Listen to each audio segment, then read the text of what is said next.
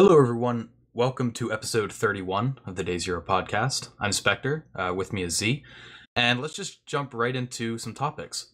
So we'll start off with some news. One of the biggest pieces of news this week was the facial recognition company called Clearview AI, which we've heard about before. There's been some controversy about them already, but they're a company that works with law enforcement for facial recognition, and apparently their entire client list was stolen. So, nothing like adding more to the controversy. Yeah, I find this I find the way they've handled this a little bit interesting. Yeah, I don't know. It's weird. I mean, obviously the controversial statement is, data breaches are just a part of life. I believe is what it was that they had mentioned. Yeah. Unfortunately, data breaches are a part of life in the 21st century.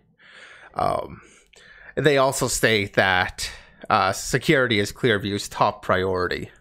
Absolutely, yeah. That's the go-to PR statement. That's a copy pasta for PR speak.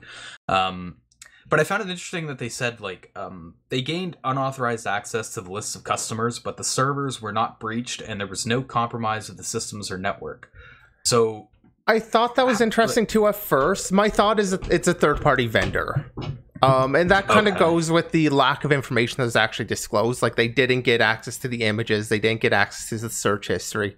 They got access to some customer meta information. So obviously they got access to customer names. They could also see the list of user accounts the customers had and the number of searches conducted by that customer.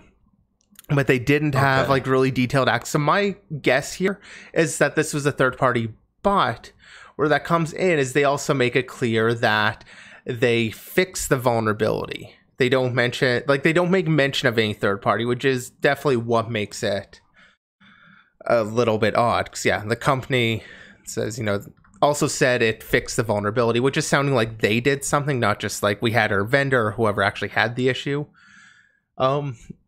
patch it. Yeah. So that sounds like it's their responsibility, and then it would be their server, unless they're like, oh, well, that's hosted in the cloud, so it's Amazon servers. None of our servers were compromised. It sounds like this could be some sort of weasel word or wording. Because saying vulnerability and that they fixed it, that implies that their server was breached. So it implies really there was a breach, and then the fact that they could fix it seems to indicate that it was their server because they have control to be able to fix it. I mean, it's clear there's some attempt to kind of downplaying this, so there's a chance that we might be hearing in the future that, hey, more information was actually leaked than they kind of let known. Yeah. I think I also saw some people actually from law enforcement speaking out about this, saying, it's kind of shaken their trust that security seems to be, despite what they say, not a top priority at Clearview. I mean, it's really hard to say. It depends on what the actual issue was. If this was a third-party vendor that they were just working with who had the compromise, I can't really put the blame on Clearview then, if they had no control over. But they do make it seem like they do have control, and thus would be their fault. But again, I've always tried to look at, how does the company respond to the issue? And I'm not too happy with how they've responded to this. But at the same time, I'm not one of their customers, so I haven't seen what their actual notification to customers look like. I did try to find it, but disclosed to them. Yeah. So the lack of transparency, raises concerns. Like I've mentioned before, it's a major breach, just like with LastPass. It's their response that kind of gives me some trust, not in the fact they made a mistake. Just want to say, Clearview transparency. Kind of an oxymoron there. But just piling up the good PR for that company. But it sounds like you were talking about the other issues kind of with them or other controversy. It sounds like they're being sued by Facebook and some other companies of that nature just because they were scraping information. Although I wonder how far that'll go. Simply because I know recently there was a case that kind of set the precedent that scraping was legal, and that's what Clearview's kind of been doing. It's open source intelligence, so they search the open web. Generally speaking, you would expect that to be scraping. They weren't necessarily using like the API or something, which can have terms to kind of rate limit and, messing with that. Whereas I think there was a recent case that basically established that you can't be trying to prevent the scraping. Technically, though, isn't it like when you upload images to Facebook or anything like that, that those images become property of Facebook, and therefore, like, you have to get permission from them technically to use it? So that's coming down into a question of copyright and the usage of it, Okay. which is an area I'm just not. I mean, I'm not a lawyer at all, anyhow. Oh yeah, fair enough. But I've seen that raised, and I do recall actually a fairly comprehensive response coming up to it about how copyright. It's not a violation of copyright, but I don't recall that. Okay. And it's not a discussion I'm really prepared to go into. Oh yeah, fair enough. It's just, something that it's a fair point. Yeah. But yeah, we'll get into some more upbeat news. Well, maybe. We'll see. This is another kind of controversial post, and that's Firefox pushing DNS over HTTPS by default for US users. So we've talked about DNS over HTTPS a little bit before. I think we talked about it when we were talking about the DNSSEC key ceremony being delayed. Maybe briefly. Yeah, I don't think we've ever really gone into it. Yeah, but DNS has never really been considered secure. At least excluding DOH, there's no encryption on it really. Other devices, in the root, can collect DNS lookups, alter them, can block them entirely. And DNS over HTTPS is trying to prevent that. Sorry, were you going to say something, Z? It ends up breaking visibility into DNS requests is kind of the key thing. And for a long time, as you mentioned, DNS hasn't been encrypted. There have been plenty of ways to kind of mess with DNS requests. That's how a lot of systems, some people might be using on a daily basis work. Ad blockers like Pi-hole, where you'd put a Pi onto your network that just watches for the DNS requests. And actually, so Pi-hole, I think, will run a DNS server. And it'll try and make itself the default, but it also just watches for them. So it can, without needing to do any configuration, essentially spoof the DNS response. Be like, nope, this is, like, you can't resolve this domain. And I mean, there are good uses for being able to see into the DNS requests. As I mentioned, ad blocking can work on that. Corporate kind of malware detection, noticing, hey, this computer is looking up this, malware domain. It's looking up a command and control server. Maybe we should do something about that. On the other hand, PS4, I use it too. I use it to block, basically to air gap the PS4 from Sony servers. So yeah, and I mean, we kind of take, or at least, so on the SaveMGO project, running a private server for a PS2 game, we encourage people to change their DNS, but at times we have used other mechanisms, like trying to spoof the responses where people couldn't, for whatever reason, make those changes. So, I mean, there are definitely legitimate uses for it. There are also several illegitimate uses for it. Malware just sitting on your machine, or sitting on the network, I should say, can intercept those requests, spoof a response, or what we've seen are ISPs injecting ads, especially common in the US. Yeah. And of course, ISP simply selling that DNS information. Kind of, there's a profile of all these websites you're visiting and when. Obviously, it's not insanely granular, but it is every website that you visited. And they also do, I think, there's been cases, or at least alleged cases of ISPs censoring through DNS as well. Oh no, that's not alleged. That's how the UK porn block works. Is DNS? Oh, okay, fair enough. Like that's definitely done. That's I just how. Wanted to say alleged, so I was safe in case I was like, maybe a little bit wrong. Yeah, no, there are definitely places doing that. The Pirate Bay has kind of been faced with that, having their domains being blacklisted over DNS. So like, there's definitely that, and this breaks that ability. This makes it so your DNS request to the DNS over HTTP provider, HTTPS, sorry, are encrypted. It's over HTTPS, so you have the same securities, the certificate being checked, all of that, with your DNS request. Yeah. So, I mean, you mentioned Pi-hole, and when I looked into some of the responses around this article, there was actually quite a bit. It was more controversial than I thought it would be. I thought overall it would be like a net positive. But there were a lot of people, some people mentioning Pi-hole specifically, saying this would break that functionality, and they're not happy with that. And mostly what it seems like is people aren't happy that it's being forced by default on people. Like, I don't think people have any issue with the option being there, but they don't want it enabled by default. So I was wondering, like, maybe we could have a bit of a discussion around that. Yeah, well, I was going to jump right into it. At the same time, like, I understand that position. You know, because Pi-hole especially is insanely useful, because anybody that joins your network then gets, you know, all of the ad blocking and all of that. Really useful. Where the problem kind of comes in, though, is the average user is not on such a network. The average user is using their ISP. The average user isn't changing the default. Obviously, Pi-hole doesn't, like, Pi-hole is a very particular case. That means you're going to have to effectively do some of your own customization or changing your own options. It's absolutely a legitimate concern. I think the net positive, though, is ISPs are actively using DNS maliciously.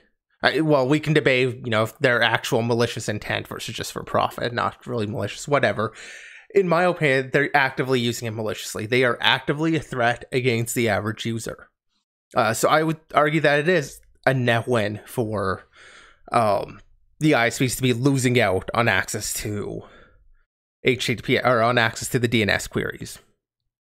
And I think, like, an additional point on that is, since, like you were saying, most people, this, you know, DNS over HTTPS isn't going to disservice them in any way, really. You know, some of those people that are using those specific use cases, typically, you know, somebody who's running Pi-hole, they are going to be more technically literate. And it's going to be a lot easier for them to go in and change settings to, you know, turn it off if they need to. Whereas I think a lot of people out there that are just everyday PC users, you know, they probably don't even know what DNS over HTTPS is.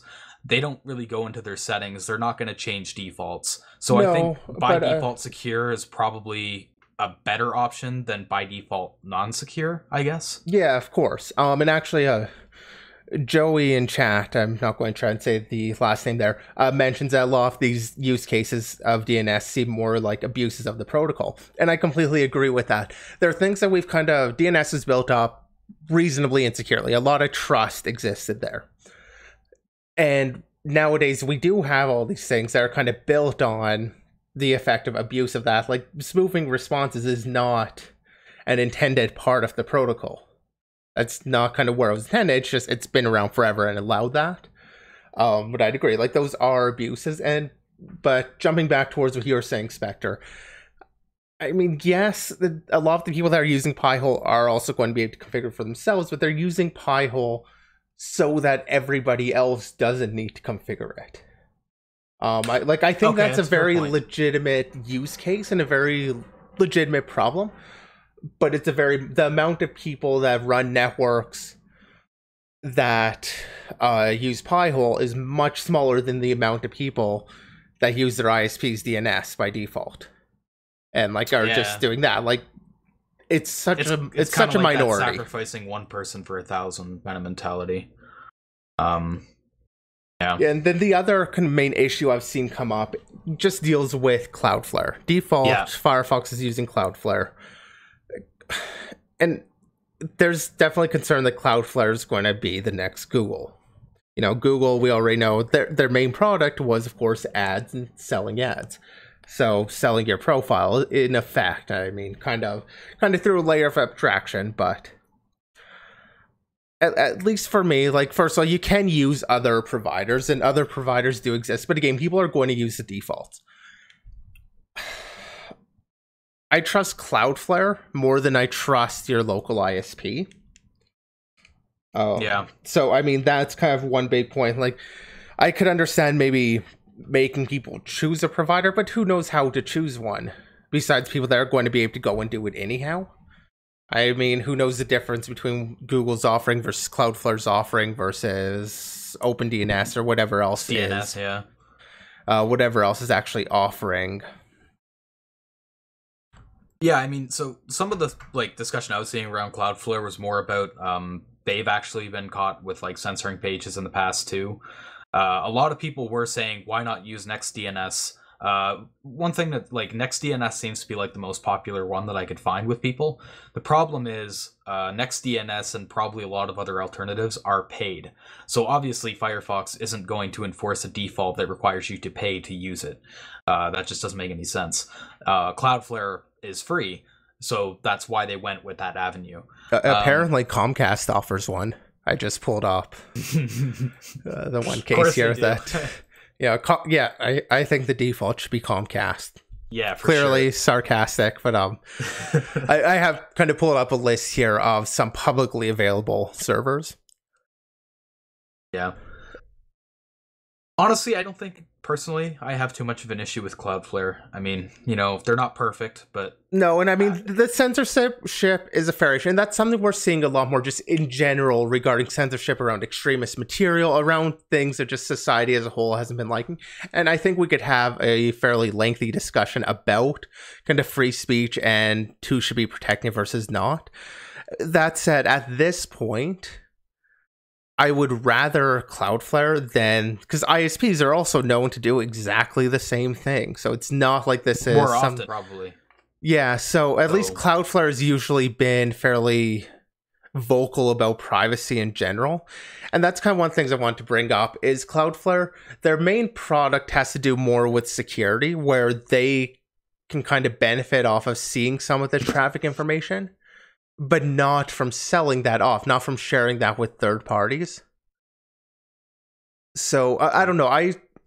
Because of Cloudflare's history, at least at this point, I trust them more than something like Google. I could absolutely understand why people have some distrust. I'm saying, personally, I would rather see, Cloudflare doing that because they do have at least a reasonable history. They're not somebody that I've generally seen as abusing their position. Okay. So overall, you think net benefit on behalf of Firefox? Yeah, especially compared to ISPs, it's definitely a net benefit. Yeah, that was my thought as well. I was actually surprised and kind of caught off guard by how many people seem to be, opposed to it. That being said, I mean, obviously, there's that old mantra of, vocal minority. So, maybe it's not that many people. Maybe overall it is received well. But, it's just one of those things where I was a little bit surprised that, and there are some fair points against maybe having it as a default, mainly, the pie hole note that you talked about. Yeah, there isn't really another option for the pie hole, but I think kind of like Joey and Chav mentioned, they're like, it's an abuse of DNS more than a valid use case. And yes, it is a really useful abuse. But I would rather see that resolved, and maybe we'll come up with a new solution for that, or see devices maybe supporting some other method of getting the configuration. I'm sure some of them already do, because I mean, you've got the configuration for like proxies and stuff. So, I mean, I'd rather see a new solution than just keep using the old one, just because it's been there for a while. Yep. I will also mention, just as an interesting point, Cloudflare also offers DNS-over-HTTPS over Tor. Oh, interesting. I didn't realize that. Or at least Tor it mentions, forever, I'm not active on Tor, but it's mentioned that it's also available via Tor Onion service. Oh, okay. Which I thought was an interesting point. Yeah. So speaking of Cloudflare, they actually have another blog post about securing memory at epic scale. It's actually EPYC, but we got the pun out of the way. It's a pun title. But yeah, so this talks about it touches on something we've talked a little bit about privately before between me and you, and that's more about like you can store things on the server encrypted in cold storage all you want, but when it's live in memory, it's going to be in plain text. It's going to be decrypted, which is a potential concern. And I think we've talked about that quite a bit in the past with just whatever we were doing at the time. Yeah, and just clarify on that, like that comes down to like the value of full disk encryption on a server, which is running all the time. It always needs access to decrypt the contents.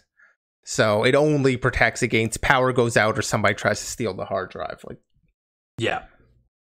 So that's what Cloudflare was trying to tackle, was being able to encrypt memory via the secure memory encryption x86 extension that's available to the AMD EPYC processors. I'm not sure what EPYC stands for. It's probably just their model. I couldn't really find much on it.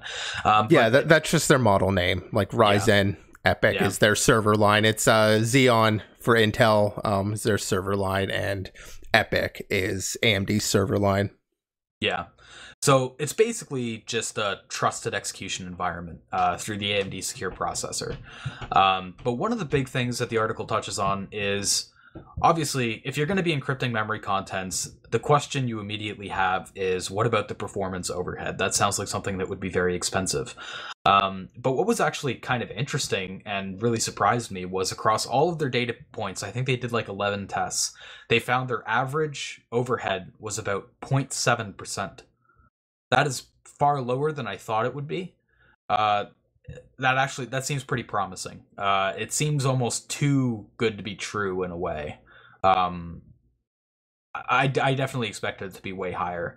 So it is still significant, though. I wouldn't call that an insignificant performance, especially when we're talking about servers, generally speaking, needing a lot of their performance. Yeah. Seeing that drop is a significant drop. For a company that's able to kind of afford that drop, great. Yeah. I mean, I don't know. Under 1%, though, like that's... I feel like that would only really impact edge cases, really. True. I mean, it is... It adds up over time. It is lower than I'd have expected too. Yeah. But yeah, like I said, it almost seems too good to be true. I do wonder if like some of them are cherry picked. I don't know. Well, I'm just saying, like it seems kind of. I was just really caught. Can you find like I'm seeing like the under 5%, not under 1%? Search for 0.66. I think it was 0.66 something that they said was the average across all their tests. 699. Sorry. Yeah, okay, I found it here across 11 data points. The drag down. So they're basically saying that through these tests it shows that it can be used at scale. That being said, I mean, this isn't going to prevent all attacks. I mean, if an attacker can execute code on the CPU with access to the decryption keys, you can get around it. I mean, it is an extra step, which is, all you can do in some cases. But, if you have like an exploit or something on the server, you can still get the keys to decrypt the contents in RAM if you really wanted to. But I think, it's just an additional layer of protection there, especially since it is using a secure enclave, although AMD hasn't exactly had a good history in terms of their secure enclaves compared with Intel's. I don't know.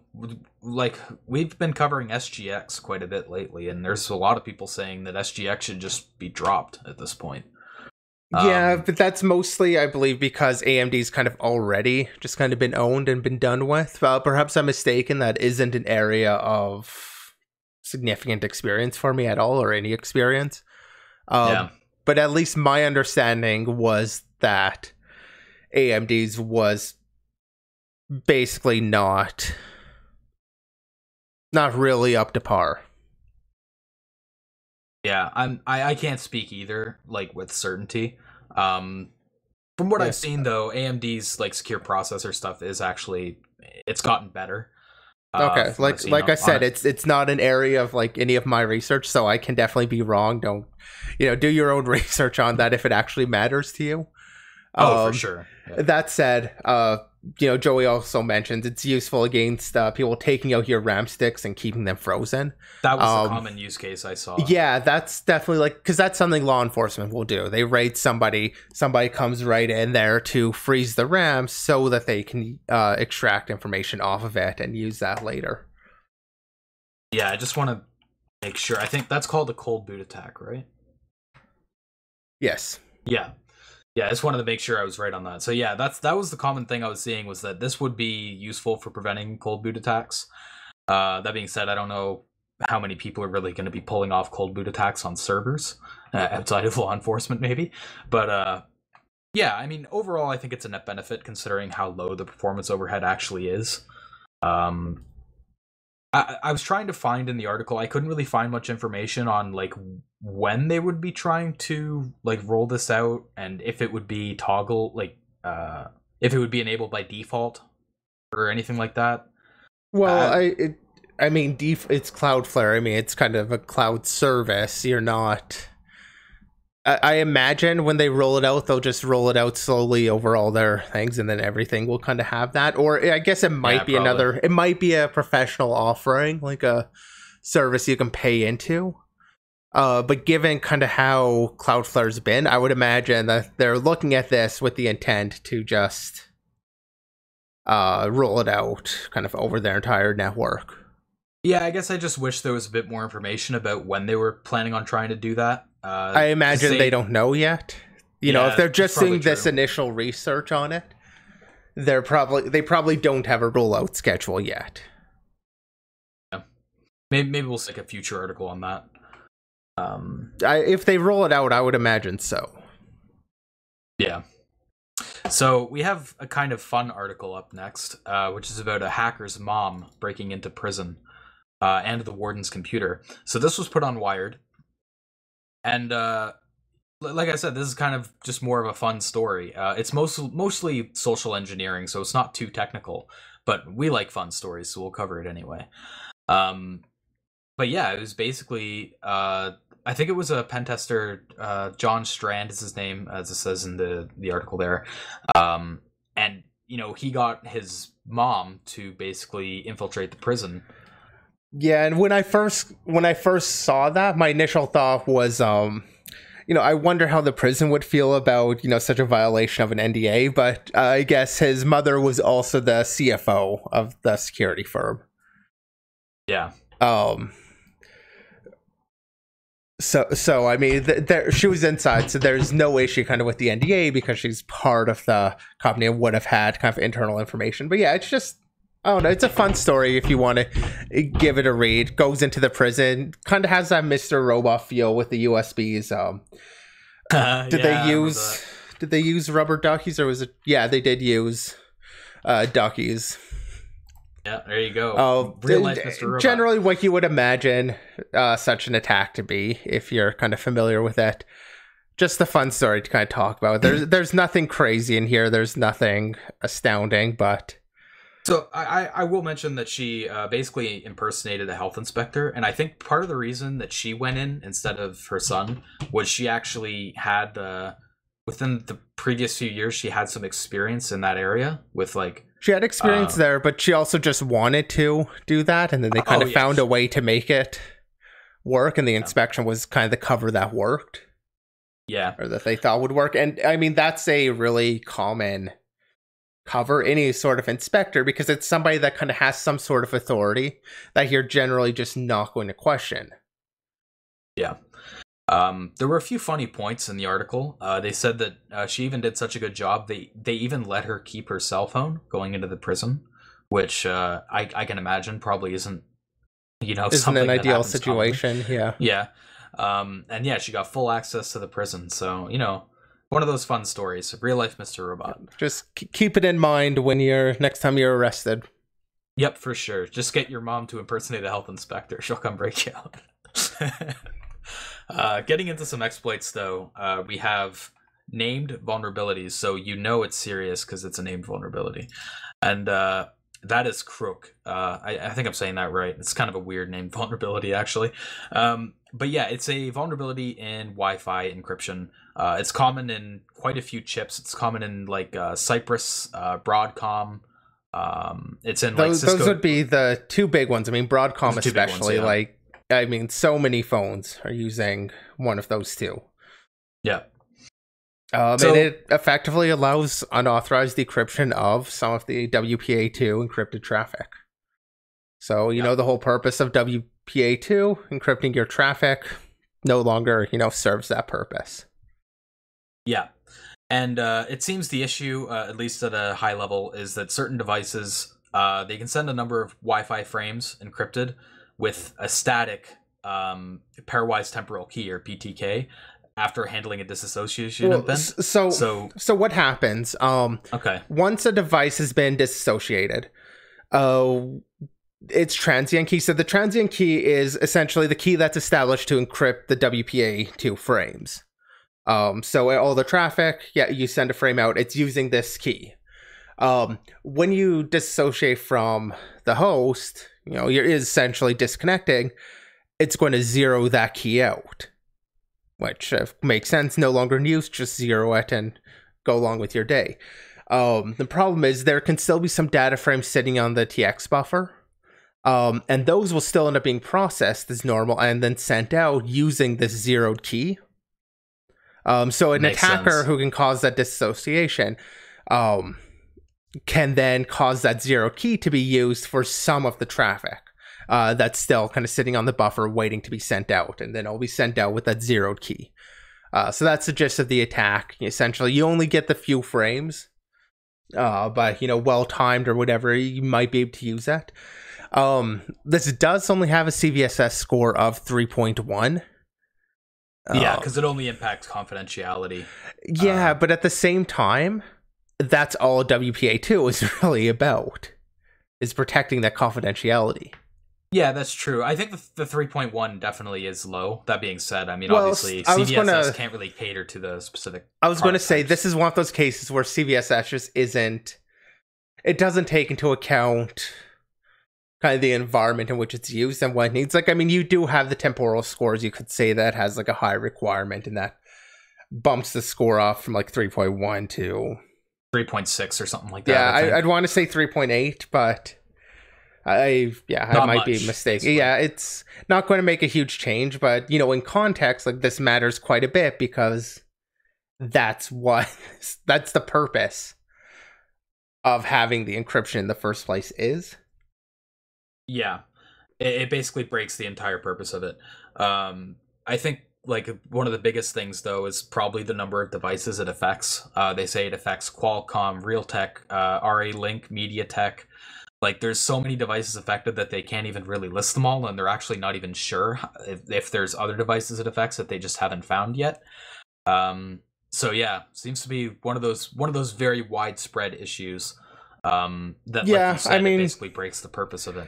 That's really just at such a low level. I mean, it's in the Wi-Fi stack on those chips. Like, it is a low level issue that basically. It's really able to spread quite a bit, is essentially what I'm getting at. However many phones there are, most of them are probably using this sort of chip. Yeah. And keeping on the topic of crypto, we have a ZDI post for CVE 2020-0688, which is a remote code execution bug in the Microsoft Exchange server through fixed cryptographic keys. Yeah, and so you mentioned on the last one that Crook was a weird name, but I'm going to say that Forgot 2K EY Exchange is a much worse name. I wasn't even aware of that name. Where did that name come from? Is that just a name people came up with? They didn't officially give it that name, did they? Because I don't remember seeing that. Let's see. Yeah, I don't see it in here. Whoops. It's probably one of those bugs that, it's definitely a name I saw coming around with this one. Yeah. Unless it was in with the patch. Like, I've definitely seen it. And at least I've been calling this a named vulnerability.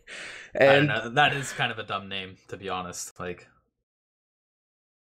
yeah, I don't agree with it. Take it out. Redo it. Yeah, to be fair, I'm not seeing it in here, and I didn't see it on the patch page, so maybe we only have two named vulns to talk about. Yeah, I'm just gonna say this one isn't a name vuln because that name is terrible. Definitely seen it a lot. That said, this is also one of those cases. I was reminded of XKCD.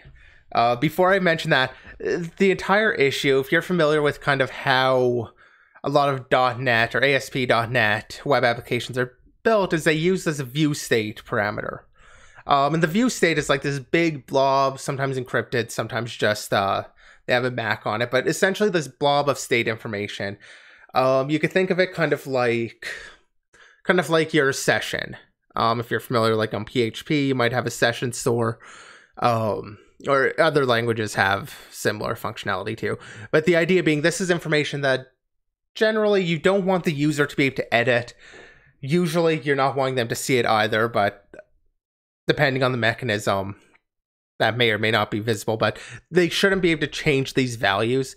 And using the view state, it essentially stores those values on the client, so the server doesn't need to maintain a database of all the sessions or maintain any sort of session information. The client just sends back the view state, and as long as it's encrypted properly, it's fine. So the issue with the Exchange server is that it doesn't create unique cryptographic keys at the time of installation. It just uses kind of the fixed key. So as I was mentioning, it reminded me of XKCD, the int get random number return 4. That one. We were just talking about that one on IRC yesterday, actually. That's a classic. But yeah, pretty straightforward issue. Which was actually a bit surprising to me. Usually the ZDI blog posts are usually a bit more head scratching. They're like very technical. This one was kind of the exception there. It's kind of more of a high level, yeah, well, it's a web issue. It does. So the view state is a serialized blob of data. So this is another one of those deserialization issues where if you're able to control the data that's being deserialized, you're able to potentially get code execution by choosing what you deserialize. Yeah, so I did want to mention there was actually a bit of confusion. They mentioned at first, Microsoft and their advisory actually stated it was a memory corruption issue.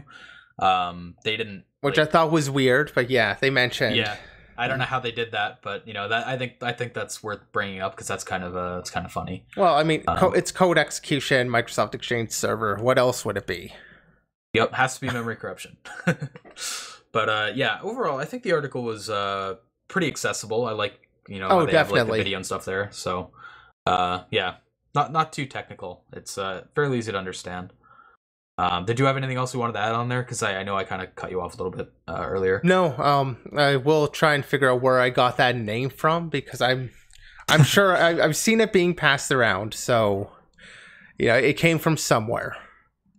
Okay, so we will get back on the topic of named vulns, which is GhostCat is our next one.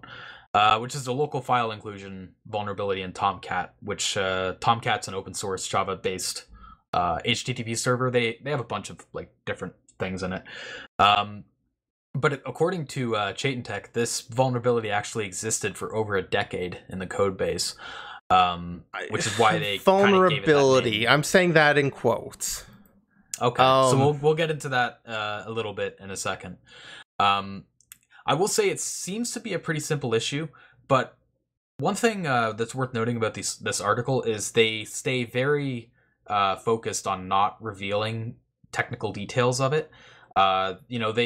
They say like what circumstances it could be exploited under, some of the like high level details and what you can do to remediate it, and they even have this online detection tool, but they don't have technical details right in the article. You kind of have to go digging for that there's yourself. Like 10 20 proof of concepts already out there. Yeah, there's already exploits out there, so there is information out there, it's just not in the article. But I mean, so the thing is, this is just using features of AJP, like it's Apache JServe protocol. Essentially what this is used is, rather than, so let's say you're in an environment, you've got a load balancer and a bunch of servers that have workers on them. Load balancer takes the incoming HTTP request, passes it on to one of these actual JServe protocol or Apache JServe protocol connectors, which is kind of its own binary protocol. Passes on to that, which then executes kind of the appropriate application. So that's used, like I mentioned, load balancers, sending it off to workers. There's just a bit of a performance gain by using a protocol that's specific to the type of application you're working with. If you're familiar on Python, you'll sometimes see like micro WSGI.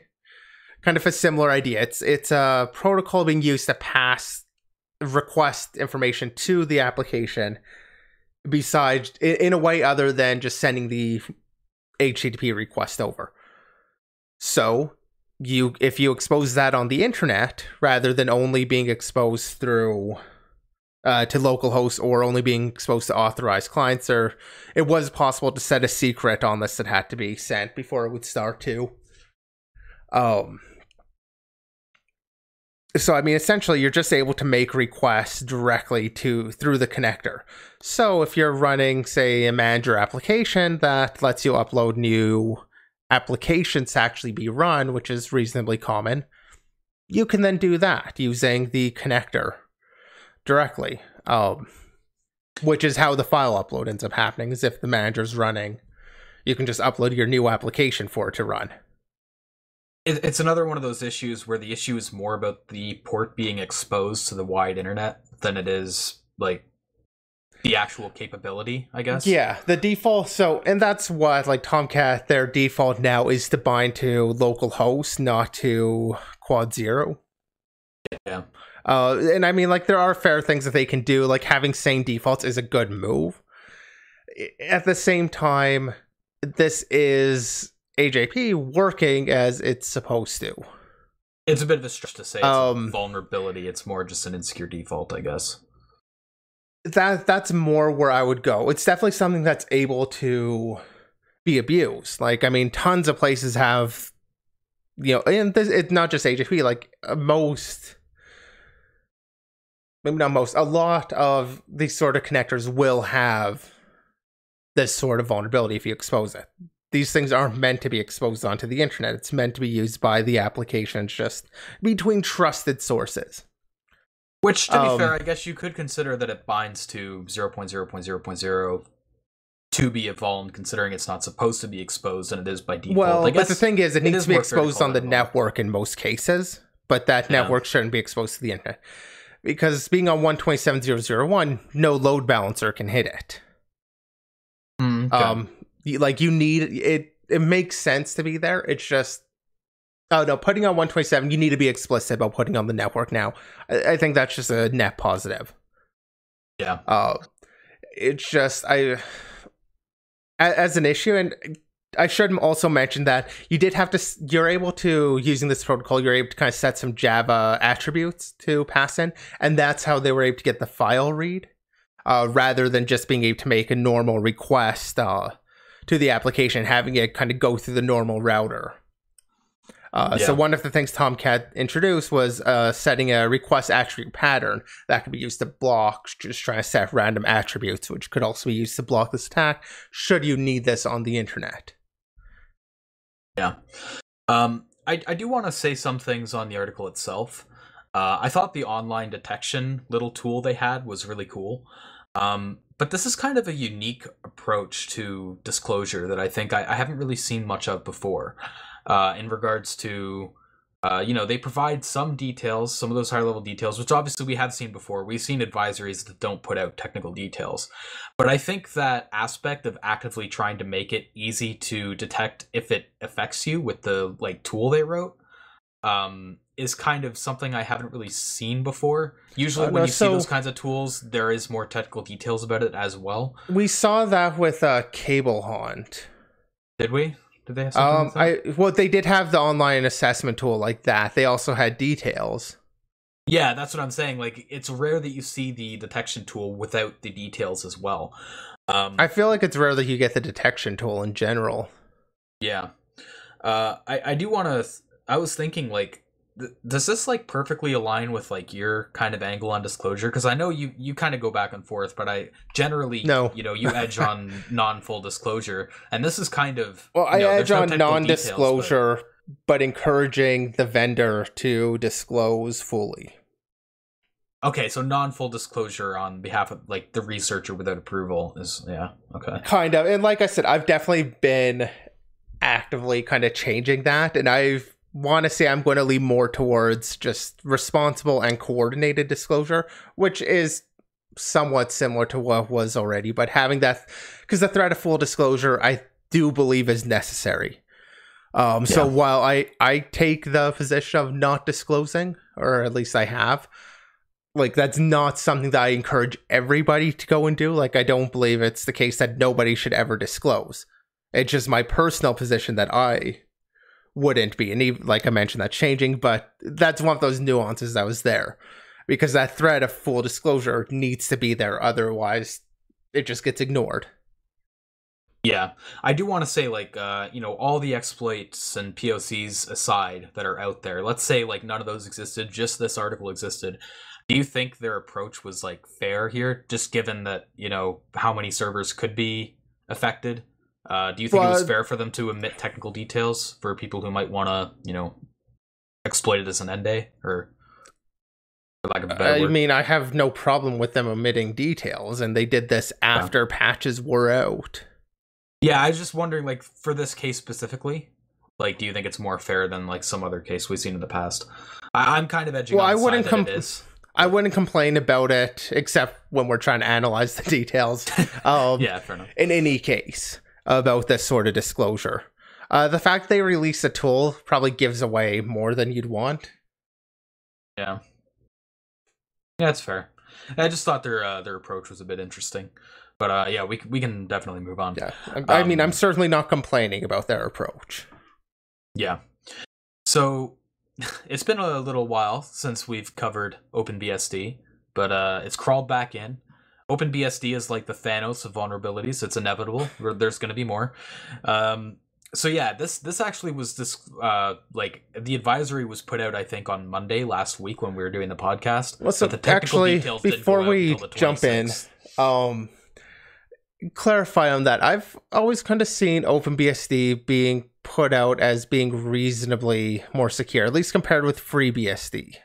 Oh, but you're just saying that all the OpenBSD stuff is now inevitable, or are you just referring kind of userland? Because I know we've talked about OpenSMTPd. So I'll clarify there. I am talking about userland. So OpenBSD, a bit of background before we jump into it. OpenBSD is kind of weird because its kernel stance on security is very good. They don't use legacy code. They're very up to date on mitigations compared to their brothers and sisters FreeBSD and NetBSD. But I mean, you can have all the kernel protection in the world, but if you have userland root binaries like OpenSMTPd having all these issues that we're talking about, like I want to say on like a monthly basis at least, those don't really matter. So it's one of those things where it is secure, but it's not. It's kind of in a weird stasis because of how insecure the userland aspects are. But yeah, we can jump into this issue specifically. It's basically an out-of-bounds read in the mail server, which is OpenSMTPd. And the issue is in how they parse replies. So replies, they mention they can have these codes. So let me just scroll down to it for people who are watching. They say that they can respond with either single-line or multi-line responses. And the first lines begin with a 3-digit code and a hyphen, followed by optional text. And then the last line is followed by that same 3-digit code, followed by an optional space and text. But the problem is, if you don't use that optional space and text, there's actually an out-of-bounds write, because they add 4 to the line for the pointer P on 1196 that I'm showing here, and they just do that indiscriminately, regardless if you pass that extra space and optional information. So it ends up writing past the end of the null terminator for the string. Very straightforward issue that's pretty blatant. Kind of surprising that like this even, how did this not get spotted before? But it's a very simple issue. Well, so it ends up reading past, not writing past. Yeah, sorry. Yeah, reading just because that's being passed in there as where it's reading. So it's it's writing from P into the reply buffer. Yeah. Now it is just an out of bounds read, but they were able to turn this into remote code execution, of course. I don't know. Did you want to talk about that, or I can go into the details? You can go into the details about that. I was just going to say before you do, basically the fix for this was basically just to add a check on the else statement that's there to check if length is over 4 before doing it. So very simple fix. You can go into the exploitation details though for sure. Yeah, so with the exploitation details, it basically just comes into the fact that one is that they can control the data that's still beyond kind of the end just because of how OpenSMTP is reading the data. It's reading it in blocked. It's not just reading it like character. It's not processing this character by character because of the blocks. So they're able to control the data that kind of is next after that pointer. So they can control what information's read there, so they can include basically any data they want into there. So as we mentioned, this is a code where you have kind of your code space description text.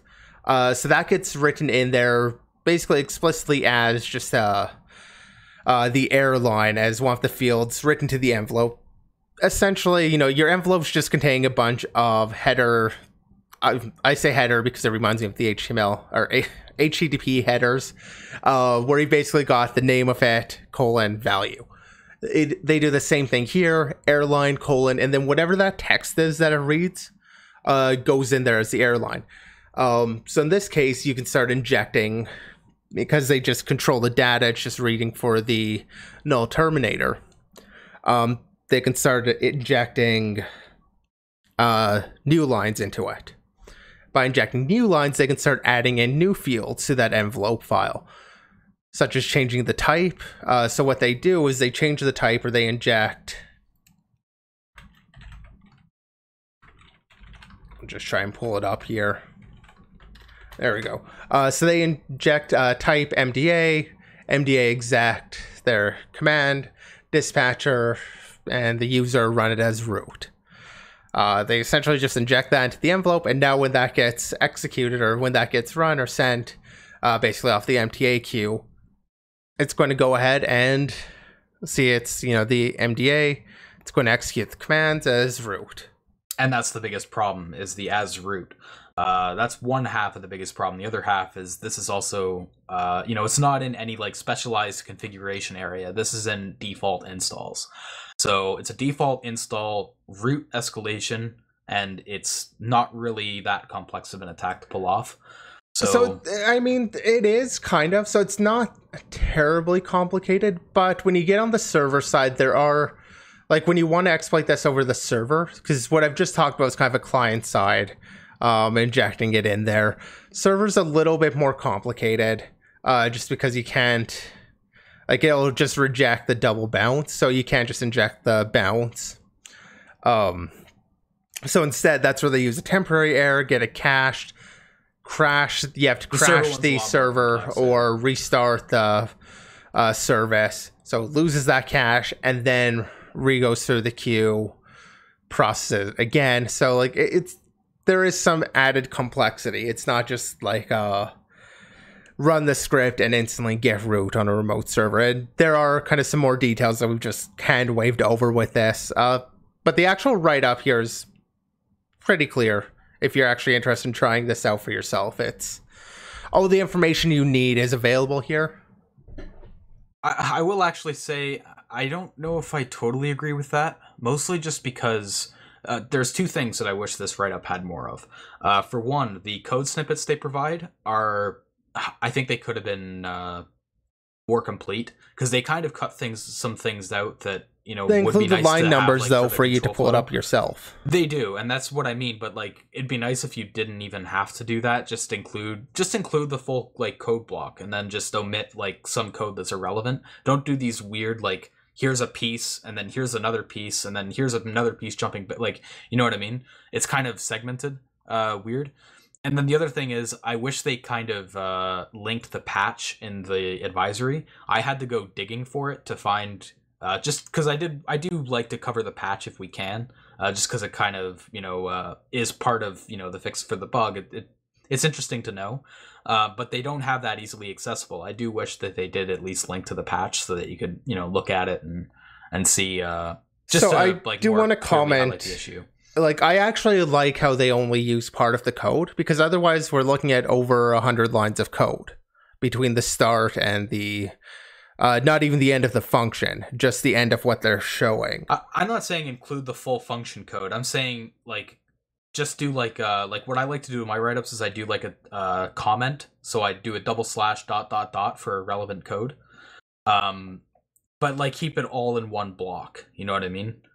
Because what I found like hard to read with their code snippets was a lot of the control flow was omitted, and that was kind of throwing me off. Like some of that code was only accessible through the if and else, like the if block, and they kind of cut that out of like one of their snippets, so it was a little bit confusing. Yeah, I mean, I'd argue they show what's relevant, but I suppose we can disagree on that, or disagree on the process.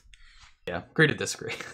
But yeah, overall, I mean, yeah, the issue itself is fairly straightforward. Explaining it on the server side might not be. But yeah, just another OpenBSD issue. Another week, another BSD issue, or OpenBSD issue, I should say. But getting into some HackerOne reports, we have a blind server-side request forgery on NordVPN. We have a lot of recurring names in this episode, by the way. Like from I forgot we had another Nord one. Yeah, so another Nord one. This one is a SSRF on debug.nordvpn.com. It's basically this debug.nordvpn.com seems to be a service they're running for application monitoring and error tracking.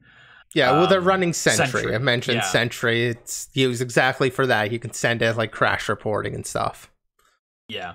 So one feature that ships with Sentry is called source code scraping, which is toggled on by default.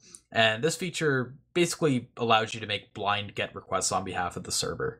So, it's not a, terribly deep issue. It's just abusing a feature that's on by default, which is kind of similar to that Chaitin Tech issue we covered earlier, actually. Yeah, I mean, in this case, you get to provide a file name that can be, http:// URL to an actual file, and it'll just make that request. You're just telling it what file to go download. Yeah. And I will say this seems to be a fairly, an issue that's kind of happened before. I don't think it's exactly the same, but I'm going to bring it up. I think HackerOne itself actually had another blind SSRF on their Sentry instance. So, and this guy actually got a lot more because of like a bonus, but yeah, it's worth noting that this is, it's not the only case of this happening. There have been other similar issues with Sentry. But yeah, it was fixed quickly. It was fixed within a few days. He was awarded $100. One thing I found kind of funny was if you look in the comments, there was actually a duplicate issue filed within 1 day of the report being submitted. That seems like kind of interesting to be a coincidence that like within that. Well, it might have just been that they just deployed it also. Yeah, it could be something. Or like I mean, this was around when they probably started it also, like started the program, because the NordVPN program hasn't been around. They started after their like crypto issues, right? Which was in December. Yeah. Yeah, so it just says launched in December 2019, and that was December 12th, 2019. Yeah. So it could have just been the fact that it was so early. Like really early in terms of when they started it, and that's obviously when it's most competitive. It could also be that maybe that other issue was filed first but wasn't reviewed until after this issue was. I don't know. I can't confirm that because the duplicate issue is private. Generally speaking, they're going to triage them in order. So you're not going to get marked as a duplicate if you reported it before someone else. Okay, fair enough. But yeah, so kind of a cool issue. It's not too... I don't think it's too... like hackful, but no, but SSRF. I've been trying to hold back on saying CSRF too. Yeah, CSRF's definitely the more common one, but yeah, server-side request forgery. It's one of those issues that I've always liked it, but you don't see it getting used too often or getting reported too often.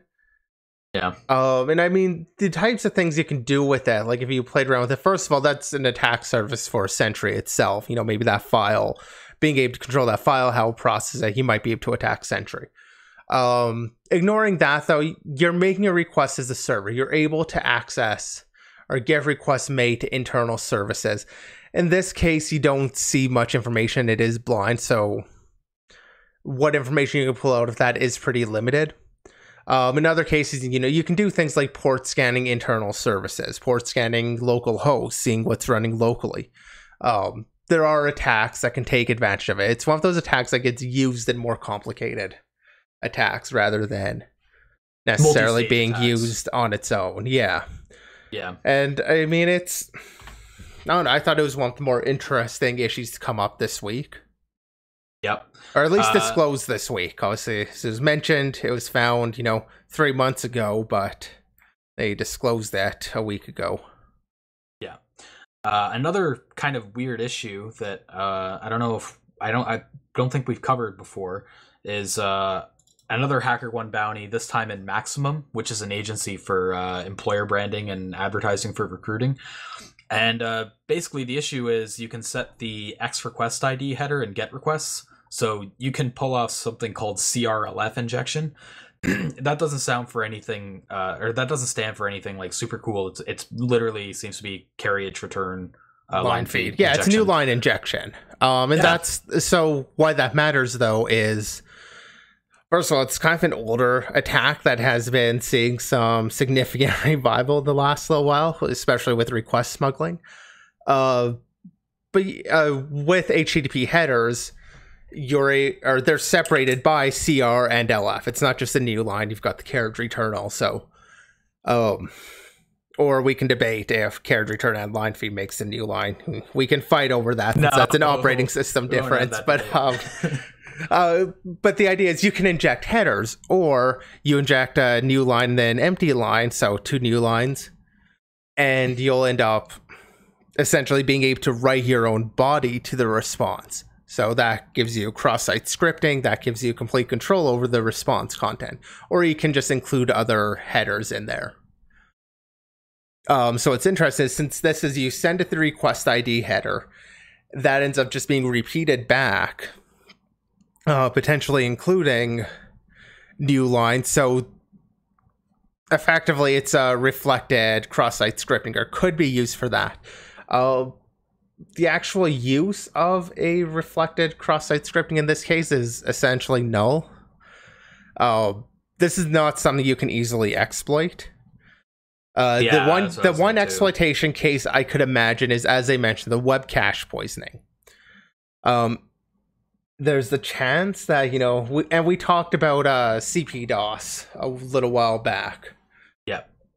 Cache poisoning, denial of service.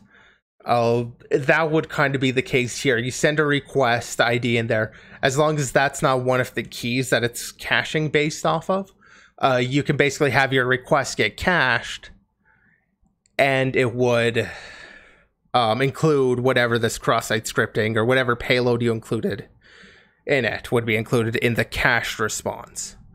That's about the only place I could see this, because you can't do this in the browser. You can't just send an X request ID to a random endpoint. Like, you can't just include your own headers for the most part. Especially now with Flash dying. I mean, with Flash, you used to be able to have a little bit more control over the requests you could craft, so you could do a little bit more, such as including some headers. But that hasn't been a thing, even with Flash so including headers with Flash is still kind of a thing, but they've limited the headers you can include. It hasn't been a thing since like 2014 or something. So like, there isn't a good exploitation or path to exploitation with this, which probably explains why they only gave a bounty of $50. And it's also a small company. They do say like their bounties are kind of low, which is, cool that they still even paid out for it, to be honest. I do think pay out up to 5,000, or sorry, no, that's 5,000 total. Paid. Yeah. Average bounty 25. Okay, so fair enough. Criticals get 250. Yeah. I do find it interesting. They have like medium severity at $50, but on the actual report they have the severity as none. I don't know if that's just like a typo or something. But yeah, I just noticed that when we were reading about it. So yeah, I mean, it could be just their choice that it's worth paying out even if, CVSS score is lower. yeah. So Joey in chat mentions, I honestly don't see how it could be exploited. The only way I really see the exploit possibly being done is through that web cache.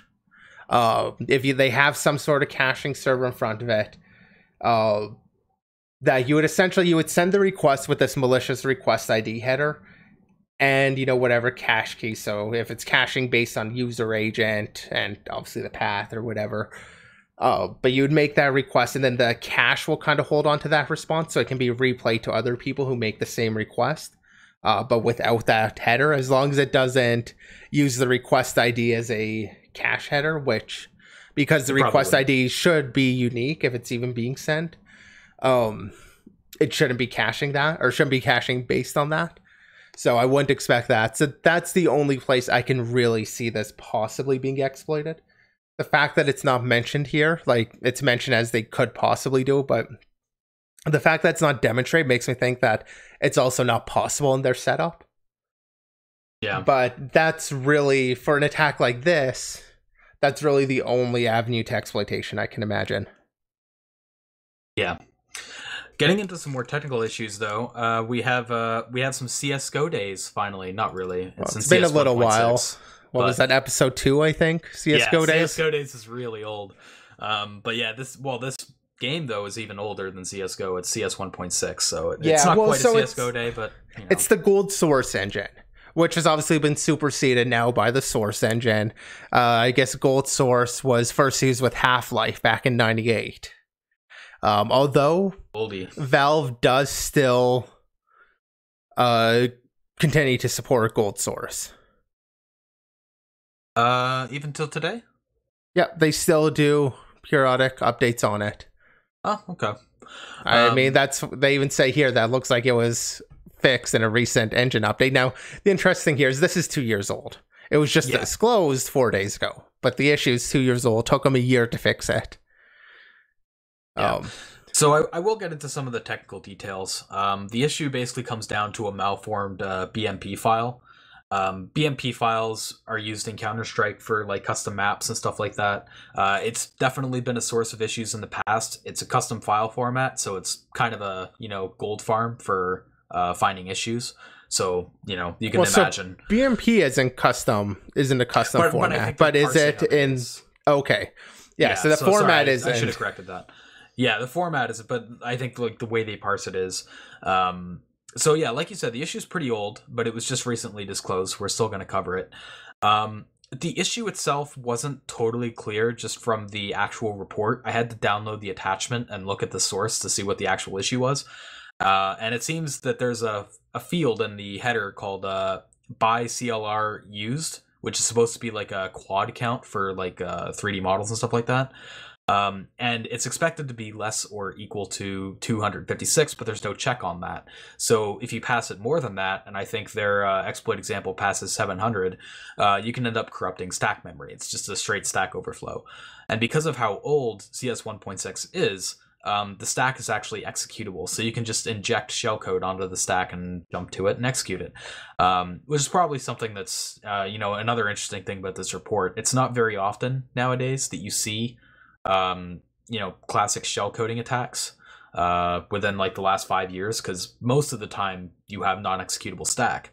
But because it's so old, it doesn't have that. So yeah, I would imagine no pick either. Probably not. No. Well, I mean, if they know the stack location, I would have to assume that they don't randomize pretty much anything either. I mean, the system might still do some, but I'm going to guess it has the opt-out effect. You know what, actually, that is a really good point, because I know some people who do some source engine exploitation, and they always say, like, the hardest thing with trying to exploit source engine bugs with modern source engine is getting around ASLR. Info leaking can be very hard with, like, parsing bugs and stuff like that. That's another reason why we don't tend to see these parsing bugs too often anymore. It's not that parsing suddenly done securely, because it's not. Instead, it's just because with something like this, you need to have all that information when you create the bitmap or the BMP file. You can't kind of do any sort of dynamic like leak it and then get the information. Not easily. Or, well, yeah, I guess you could. You could craft the BMP file on the fly, but in this case, like, there's no way of doing that, or at least not with just this exploit. So that's another reason why you just don't see those parser errors like this too often anymore being exploited, because ASLR makes it a pain. Yeah. This is kind of relevant because Joey from the chat said CS 1.6 still has players in some regions. Yeah, I have been seeing some people kind of go back to CS 1.6. Just, I'm not going to go too much into it, but due to some of the meta around CSGO, some people are like, oh, screw it, I'm going to go back to 1.6. So it is kind of interesting to see that issue get disclosed now. And that's another thing I was going to touch on is, even though it is, 2 years old, or over 2 years old, I think it's kind of funny that we are seeing it disclosed. Usually with Valve, they're very closed. They don't want anything disclosed usually. Well, almost all their HackerOne bounties are private, secret. But yeah, even, it has been 2 years, so it is quite a thing. But, it is cool to see it get disclosed at least. I see you bringing it up on the screen there. Yeah, it looks like there's a mix of it. There's disclosure and there's non-disclosure of them. Yeah. So I do wonder, like, how much of that is up to, I guess maybe the researcher's not asking for it to be disclosed. I don't know. Which it definitely could be. Yeah. So I don't they could be hesitant. I'll play a bit of devil's advocate. Maybe it's just that people aren't pushing them to, and they only disclose it if people ask. So that, it's a possibility. It still took them almost a year, though, to this guy asked to disclose it, and still took 12 months before they agreed. Yeah. The other thing with Valve, for anybody that's listening who wants to do bug bounties, Valve is probably one of the better ones for HackerOne just because of their payouts. If you find like an issue in Source Engine, not Gold Source Engine, but Source Engine, they've been known to pay out like into like up to 10K, I think, is like their range. Maybe not. I'm looking at the rewards page. No, I've heard the same. Because their maximum just has the dash there for criticals. Yeah, okay. I was looking into 2,000. They don't have a maximum. Like, they paid out apparently $915,000 so far. Yeah, and they say their top bug bounty range is between 2,500 and 20,000. Yeah. So yeah, they pay out well, and it's binary stuff. That's fairly uncommon when it comes to the HackerOne bounties. There's a lot of web, there's a lot of kind of network stuff, not so much that lets you do anything kind of binary. Yeah. So Source Engine is one of those things that it'd be a cool target to look at. It would require, getting some of that background knowledge, but, that's just something that comes with the turf with binary, really. But yeah, Valve is one of those companies that pays out more than a lot of other companies on HackerOne. So, if you're looking for something to do, I would suggest Valve. So, it's always fun to bring up their write-ups when they are actually available. Getting into another recurring guest, the Samsung kernel. at least recently, it's been a recurring guest. Yeah, I think we had, was it last episode we had 3 issues, and this episode we have another 3 issues. I'm not sure if it was last episode or the episode before. Yeah, I'm not entirely certain, but I know it was within the last looks like 2 it was weeks. episode 29. Okay, so the episode before. But yeah, Samsung kernel is back. We have some race conditions and other various bugs. Our first one's a race condition. This one lives in the HDCP2 device driver. By the name, I'm guessing this is for HD copyright protection. Yeah, that would make sense for it. I will also mention. Oh, are you still there? You kind of cut out. Yeah, my apologies there. I was going to mention there, this one is a little bit more than just one issue. Their report here is essentially saying everything is broken. The last line in this little summary, since no locking is implemented in HTTP session _close, memory will be corrupted and the system unstable. Basically, nothing's locked. Yeah. So you can race on apparently there are multiple exploitable race conditions as mentioned in the first line. Yeah. Yeah, I downloaded the POC and took a look at it. It's a very, very straightforward exploit. It's literally just 2 threads, one running open and the other one, or sorry, it might be the main thread runs open and then they just run a thread that runs close concurrently with each other and they just race it. It's, not a hard race at all. It is worth mentioning this isn't accessible from an unprivileged context. You do need a privileged context, not root. But you do need, that foothold. It's not completely unprivileged. You can't hit it from like the Chrome sandbox, for example. So it's an issue, but it's not as serious as it could be. But yeah, race conditions are fun and Samsung kernel. Another Samsung kernel issue we have is an arbitrary free, which is actually a bug type you don't see too often anymore. So that's why it's always fun to see it brought up. This one is in the video system for Linux, I think it stands for, VS4L, which I think we actually did cover in episode 29 as well. Other issues in VS4L. Yeah, I believe we did. Yeah. So these issues are accessible from the dev VIPEX and Vertex device drivers, which allows users to pass a command called VS4L_Vertex IOC QBuff. And that basically just reads a table of pointers from userland and replaces each pointer with a kernel pointer. But on error, it will iterate all those pointers in the table and k-free them indiscriminately of how many were actually converted. So you can get any pointer in that table to be arbitrarily freed. And that's a very powerful bug because it allows you to do a targeted UAF on any object you can leak. Now, that last part is kind of important. It's a cool bug, but it is typically pretty difficult to exploit because you do need an info leak, and you need an info leak that leaks an object that's viable enough that you can free it, and it's a good UAF target as well. So I know that just because it's definitely part of the chain. It's not a standalone issue. You need something else.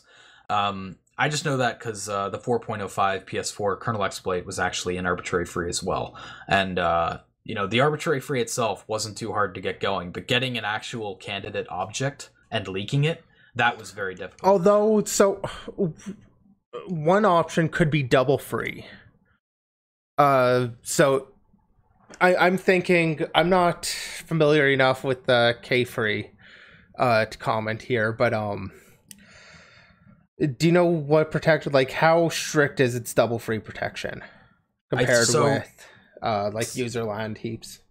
So the Linux kernel does have an option for preventing double free attacks, like checking the free list before freeing it again, but it's not enabled by default. By default, there's no protection on K-free for double free attacks, and I imagine Samsung doesn't change that default. It could be wrong, but I don't imagine. I would imagine not. I just didn't want to make that claim here because I'm not familiar enough with the Android. Yeah. So that mitigation is there. So it's just not enabled usually because the performance overhead is too high, right? Yeah. So that would be another way to kind of consider attacking this. Yeah. It is worth noting you do need a valid object address though to K-free. You still need and you also need something to go and allocate and all of that. It's still not a standalone issue. Like you need more than this. Double free just gets you. It's something that can get you into a position to exploit besides just use after free. Yeah. But arbitrary free bugs, they're kind of they're very rare. It's not a very common vector. So, even though it is a hard attack to pull off, I do like seeing them just because they're so rare. So yeah, maybe if you're looking at if you want to do a hard kernel exploit, there's one for you. And then, so we were saying with that one that you would probably need a leak to exploit it. And funnily enough, our last Samsung kernel exploit actually is a pointer leak in the exact same driver in VIPEX. They have an information leak in the put container ioctl function. And it basically just copies out a container list structure that contains a kernel pointer just before it gets passed to K-free. There's nothing really complex involved. It literally just copies out a structure that contains a kernel pointer in it. And because this object is passed to K-free, it is a valid heap object. So you might actually be able to chain this issue and the last issue to actually get a full chain. So that was kind of fun. that, you know, these two issues that are in the exact same spot, you will most likely be able to chain them together to get code execution. So, you know, if you're looking to do kernel stuff, this is perfect. This would kind of, you know, the information is there. You're not using a 0 day, it's an end day. And you kind of learn how to chain together different bugs to contribute to an overall exploit. I think this would be like a very good avenue for anybody looking to get into Android exploitation to look at. Yeah, and to be clear, like, this issue is pretty much, like, in terms of the leak, is pretty much as simple as it gets. It's literally just, it happens to straight up leak a container that contains a kernel pointer. The pointers do get freed immediately after this is sent out, so they're no longer two valid objects, but it still can be usable for the KSLR bypass. You could actually do the double free with that free. Like, you could just free it that too. Yeah. So, you know, this would be very cool to chain. But yeah, it's omen hunting season on Samsung, man. Some of these issues seem pretty low-hanging fruit, and, you know, the last issues we covered on episode 29 were pretty low-hanging fruit too, so, you know, Samsung's looking pretty... It's funny, because... They're getting some free assessments. Well, it's funny with Samsung, because Androids, in terms of, like, just looking at Android, Samsung is typically considered the most secure. They have the most secure security-based subsystems. Like, they have the Knox mitigation, for example. They try to go a little bit further with securing their devices. So it's kind of funny that we're seeing all these, like, trivial issues in the kernel on Samsung devices. So it seems like they kind of need to shift their focus less from mitigations and more onto just making the code not as buggy, because some of these issues are like, you know, just including a kernel pointer in a structure and then copying it out. I don't even know how that really happens. Anything that's been written in the last like 10 or 20 years, that should absolutely not happen. That should kind of be at the forefront of your mind when you're writing a driver, is stuff like that, because of how well known it is at this point. So yeah, it does seem like the code quality on at least Samsung is kind of poor in that regard. So, you know, maybe we'll see more issues going forward. I wouldn't be Given that we've seen issues, you know, as we mentioned, episode 29, and now it looks like at least some people over at Google are taking a look at Samsung. So I imagine we're going to keep seeing some issues for a while. Yeah, and it's worth noting this issue was found by Bazad from Google, and he's a pretty noteworthy researcher. So, yeah, like you were saying, it seems Google's taking more of an interest in Samsung stuff. Moving away from exploits, though, and getting into some research papers, we do love fuzzing, and we do love kernel, as you could probably tell. And this paper kind of marries them together with hybrid fuzzing for the Linux kernel. So first, I think we should talk a little bit about the idea of hybrid fuzzing. Yeah, we did talk about it, I want to say, last episode or before, when we talked about some other hybrid fuzzing. But the basic idea is fuzzing plus concolic execution, which itself is symbolic execution plus concrete data. So basically, you do your fuzz, you get kind of values for the registers and all of that are going into a function, then you symbolically execute, but you have knowledge about what register values are, what the kind of state is at the point of hitting that function. So you're able to use a symbolic execution to figure out how to change or how to get into different states. Yeah, and when you hear about how powerful that information can be, like obviously knowing the state of the machine while fuzzing can be very useful. You know, when you hear that, if you're not familiar with the area, you may think, why isn't this already being done everywhere? And part of the issue is, like, one of the issues is state explosion, where your search complexity just grows the more branches you have to explore. And with something like Linux kernel, with how monolithic it is, that is very much a concern. But the other thing is, when you're dealing with a kernel environment, it's harder to pull off because you have it's a lot harder to get some of that state information. So the three main points they mention is indirect control transfer, like function pointers tables, for example, which are very common in the kernel. It can be hard to infer the correct sequence of system calls. So, you know, without previous setup, some system calls could fail early, and you may get state explosion in these kinds of scenarios because of how complex the system state gets. And then the other issue they mention is nested input, where syscalls take a structure for an argument, and then, like, you know, these structures can get pretty complex, and you want to know how to potentially solve some of the constraints on those structures. So that's what they kind of aim to tackle with HFL in this paper, is trying to solve some of these issues to make it easier to introduce hybrid fuzzing practically into the kernel. So the ways they solved some of these issues was pretty novel, I thought. For the indirect control transfers, they basically wrote like a static analysis tool to try to help with some of these issues. So for indirect control transfers, they wrote something they call the offline translator. And it basically, at compile time, they look for indirect control flow.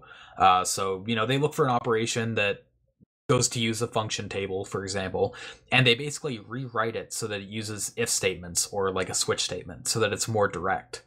Yeah, for what it's worth, that also introduces one of the limitations of this, which is you need source access, which isn't that much of an issue when we're talking about Linux, but that is kind of what prevents us from just being fuzzing on any old thing or any old kernel. Is they do need to be able to rewrite some source. In theory, you might actually be able to do this at the binary level, like binary instrumentation to do this also. But at least that hasn't... Oh, for sure. But it also, I don't think, has been explored at all. In this case, they're definitely not doing that, and that's one of those limitations being brought in. Yeah. For the sequencing, they set up a set of dependency pairs automatically. So the example they give is like a read and write. Obviously, a write has to happen before a read, or the read will just block and error out. So they detect like reads and writes, and they set up dependency pairs so that one has to happen before the other. So that's how they solve some of the sequencing issues. And then for nested input, they do static analysis on the copy from user and copy to user API calls. For people unfamiliar with kernel, those are basically the calls that allow kernel to cross the kernel and user land boundary. Because typically you can't just dereference it directly. For one, that was a bad idea, and for two, it's not possible anymore because of secure SMAP. I always mess up what it stands for. Supervisor Mode Access Prevention, or Privileged Access Never for ARM. But yeah, because of those CPU mitigations, you have to use the copy from and copy to user calls when crossing that user land boundary. So they do static analysis on that to determine the size of the structures. So they find all the like cross references to that in a target area, and then they look at the call to try to find the sizes of structures and pointers in the structure. Yeah, this actually they reference a lot with diffuse, which is an Android fuzzer. I think we actually talked about kind of privately, which does a lot of this. And I just want to kind of mention that if you look up the diffuse, you can come with both their paper, and they have I'll just put it in chat, but they also have a presentation about that's quite good and kind of covers it fairly well. So kind of for more information about doing that, I think their talk is actually really good. Yeah. So obviously, when we talk about fuzzers, I say it all the time when we talk about fuzzers on here, is the metric that matters is what does it do? What does it find? And it actually seemed to have some pretty promising results. First, they took 13 known crashes and compared how long it would take for their setup to find it compared to vanilla syscaller. And apparently it found all of them about 5 hours faster than syscaller. They have that information on page 10, figure 9, I think.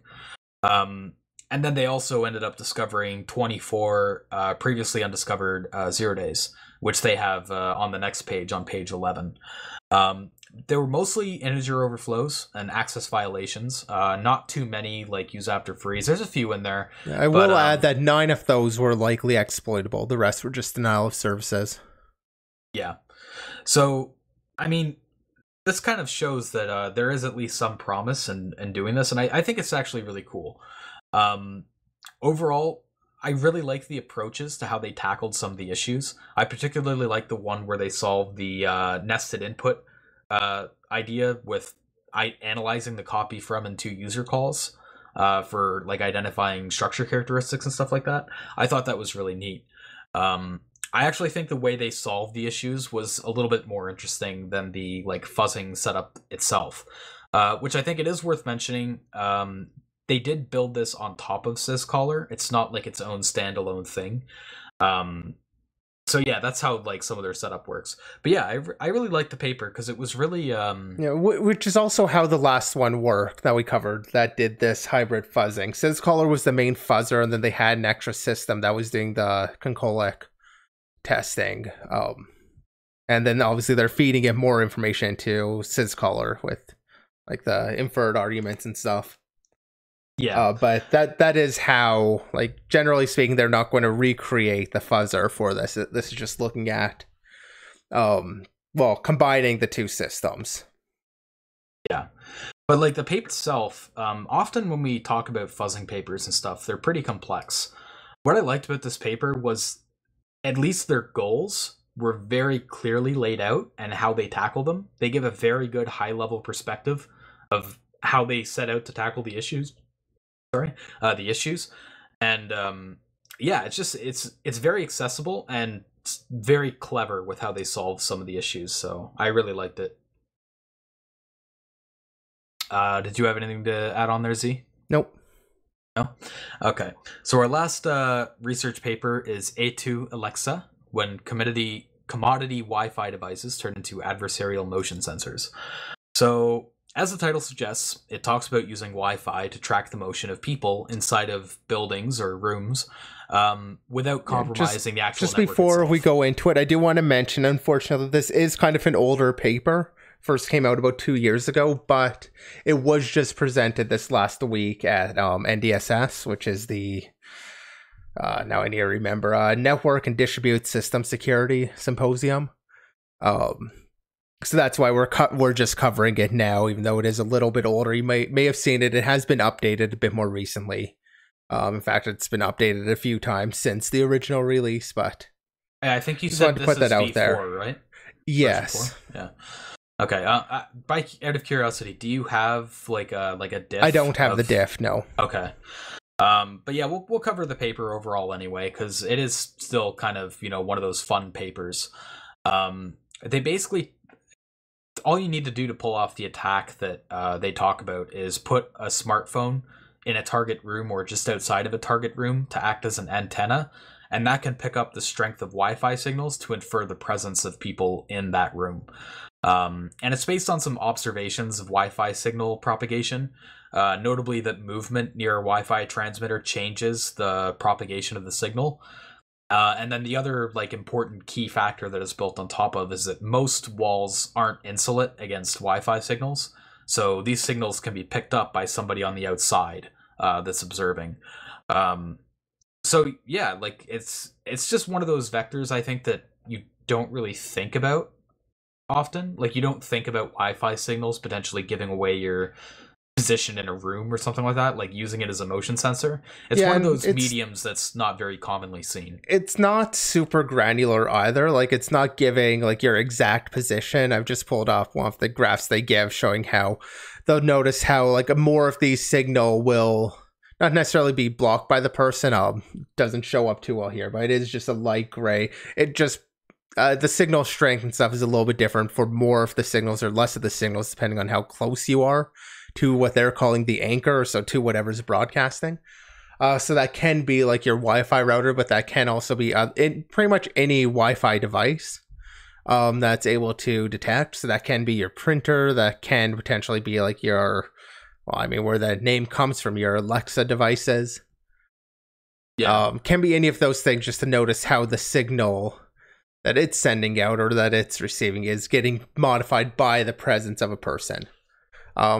Simple in concept. Obviously, they go into in the paper a lot more of the technical details, which, if it's interesting, but I think just as an attack, I thought it was a fun attack idea. Yeah. And they're showing it's practical.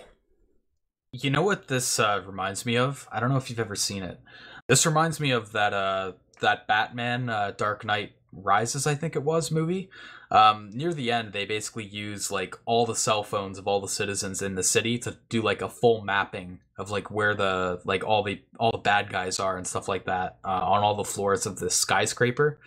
They use it kind of like a like sonar, I think, using people's phones. This isn't quite the same thing, but this kind of reminded me of that, and I thought that was kind of fun that you could connect a real world attack loosely to like an attack you've seen in Hollywood. That was like the first thing that popped in my head when I saw this paper. Yeah, I definitely say that sounds like a bit of a loose connection. That said, I have not seen. Yeah, you got to see it, then you'll be able to make more of the connection. Okay. Yeah, that's your homework for tonight. But one thing they do say in this paper is that they basically try to infer that it's a practical and a serious attack. They say it's a serious privacy concern. I don't know if I agree with that. Some of the scenarios they mentioned that it could be used for is like burglary, kidnapping, and casing robberies. I think the only one that could be practical is the casing robberies. Like, I could actually see this maybe being used in the case of like casing a jewelry store to see like the staff positions and how much they move during the day and stuff like that. That could actually be pretty crazy. I don't know if there's any robbers out there that'll try it, but I feel like that could actually be used, with basically any sort of targeted high value attack. So anything where you're willing to invest the time to actually do this sort of casing. And I mean, it is giving information about what's inside. So inside of a building through the walls and stuff, which can be useful for, some sort of high level or high value target kidnapping or something too. It's there. I don't think it's a threat for the average person, except maybe the burglary. But with that, the average person or the average incident of that is more crimes of opportunity than actually like doing significant like casing it out for like your average person's home. Yeah, I think the privacy concern they bring up is the one I disagree with the most. I don't think that's really fair. It is it is a privacy concern. It is like, if you care about that, it is a concern. Like, it is something that leaks some privacy. Should it be a concern? I'd kind of agree that maybe it's not much to need to worry about. I mean, in this case, you've got to be somebody that's being targeted. So for the average person, you're probably not being targeted in this way. Or if you are, if there's somebody willing to kind of go to this length, they're probably willing to do some other things too. That's what I was going to go with, is that they're probably not going to go with an attack this noisy, or not noisy as in like detectable, because that's part of the thing. It's not very easily detectable. But I guess they'll probably go with something more accurate, is what I should say. Because like although this is kind of commodity devices, like it doesn't cost very much. You probably already have a phone. Yeah. So it makes it more accessible, I guess. Yeah, but it's not as accurate. So like if you're going for like a more targeted attack on like a high value target, you're probably going to use something that's more reliable. No, I mean, I imagine your best case is more using like, is this room empty or not? Yeah. Asking that sort of question, not actual information. Yeah. And I mean, you can get like, it's even pretty cheap to get like a I'm imagining like a thermal device, like a thermal camera, to be able to kind of see through the walls a little bit and get similar information. Although I have no idea how practical that is against, insulated walls outside of a building. I feel like I know glass won't do the thermal, so I don't know how that's going to be impacted by the insulation in which may be, like a fiberglass insulation. So maybe that isn't a practical replacement, but I don't know. This definitely does feel like a poor attack. Yeah, in the real world, yeah. Yeah. But, it's still fun to think about. But yeah, that pretty much sums up our research papers. We're going to start, heading towards wrapping up the show with some shout-outs. So, Z, I'll let you do your 2 shout-outs first. Yeah, the first one here is Checkpoint put out a few days ago their evasion techniques encyclopedia, I think is what they called it. They have a little blog post, but I've just pulled up the actual encyclopedia here, and it's nothing crazy. Like, this is by no means complete, but it's essentially a different detection or evasion techniques that they've seen in malware. So techniques that malware would use to determine like, hey, am I running in VMware? Am I running in VirtualBox or some virtualized environment? It's quite simply just that, different file system techniques, checking if specific files exist, code samples for everything. They do credit some other project. This Alcazar project seems to be where they've gotten a lot of their code samples from. It was just interesting to kind of explore and take a look at that. So I figured I'd give them a quick shout out. And the second thing, I thought we had talked about a GitHub issue back in November, although it was actually reported, I think, like in 2016. But it got at least some popularity back in November, which involved a password reset, taking advantage of when emails would get normalized to look them up in the database. It took advantage of case mapping collisions, where when you made the email lowercase, or multiple characters would map to the same lowercase character. In this particular case, it took advantage of a dotless I. Anyway, I thought we had talked about we hadn't, but it's one of those cases that it's really hard to kind of find in the wild. Like, there's a lot of different Unicode things, but it helps to actually give it a, try and exploit it. So what Bug Crowd here does, one, they have the write-up, but this adversary.io released have a cool little lab that essentially just lets you practice exactly this sort of attack. Kind of walks you through it, and I thought this was kind of an interesting programmer lab here. That's actually what I want to shout out, is adversary.io. That said, this is also like €30 a month, and it looks like they're mostly focusing on corporate, so you're probably not going to be paying for it, but they do have some free things available too if you're kind of interested in some of the web attacks. They do cover some other attacks besides just the this GitHub and this email issue, but it's just a chance to kind of play around with an attack that I don't know of any CTFs. I haven't played any CTFs in the last little while, so maybe I just haven't seen it, but I haven't seen too many CTFs, but it's these Unicode issues definitely are around, and people just aren't really looking for them. Sometimes limited where you can actually use it, so it's worth checking out, I think. And honestly, I like this adversary.io lab system, but I mean, the fact that they don't have a more consumer-centric system for you to like register and pay for, it's hard to recommend. Yeah, and you have to pay annually. It's €30 a month, but you have to do it in an annual subscription also. I'm not even sure if you can do it without going through their sales, so it's not something I'm actually recommending. But I will say, like, I like this whole lab system where enter your email and it updates the code to show you kind of what it would look like there, or you can have the original code. But yeah, it's pretty cool. It's a really nice little lab system, especially kind of walking through the issues. Seems like this would be really useful for what they target, which is training developers to write secure code. Mm-hmm. I just wish it was a bit more open or a bit more accessible.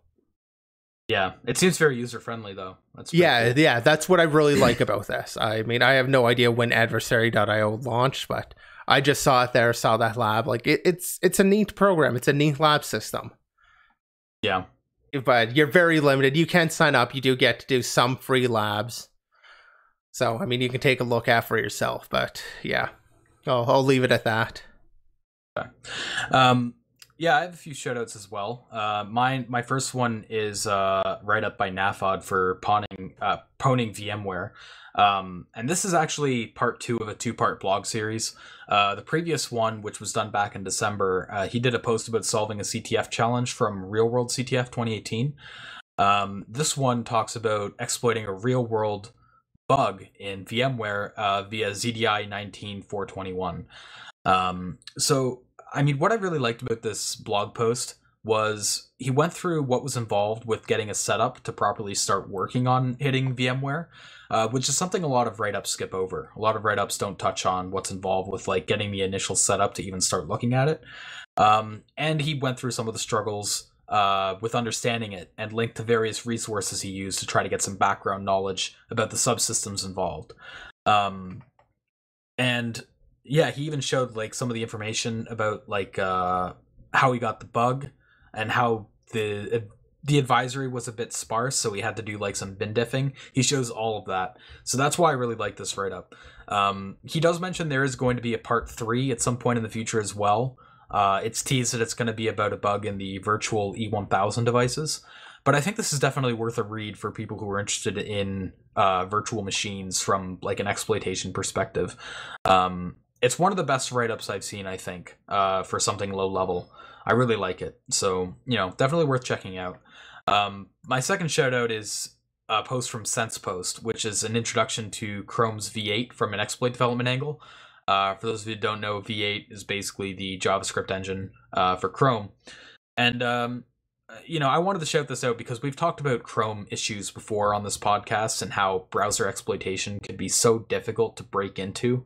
So whenever I see good articles about browser exploitation, I'm pretty much always going to shout them out because of how few resources are out there for that. It also has some really nice graphs and visual aids to cover what's happening under the hood with various operations and stuff that you do in JavaScript. So it's another one that's worth a read, especially if you're looking to get your feet wet in browser exploitation. I think this is a very good introduction article to that. So yeah, just wanted to give that a bit of a shout out. Obviously, browser exploitation is pretty complex, so if you're new to exploitation, I wouldn't recommend it as a starting point. But if you're looking for something new to do, this is a good article to look into if you're looking to get into browser stuff. But yeah, that pretty much sums up all of our topics. I don't know if you had any last minute notes, C? No, I've got nothing really to add in there. Okay, so you can catch the VODs on YouTube, Spotify, and Apple Podcasts, and various other links that we have. The VODs go up about 24 hours after the podcast goes live, so usually Tuesday afternoon. Yeah, I generally I'll schedule them 6 p.m. Eastern. Okay, yeah. So those will be up. You can catch all the previous episodes there as well. You can check out our Twitter and Discord for updates and if you want to get involved in the community. But other than that, yeah, that pretty much sums up this podcast. We will see you guys again next Monday at the same time, 3 p.m. Eastern. And yeah, we will see you then.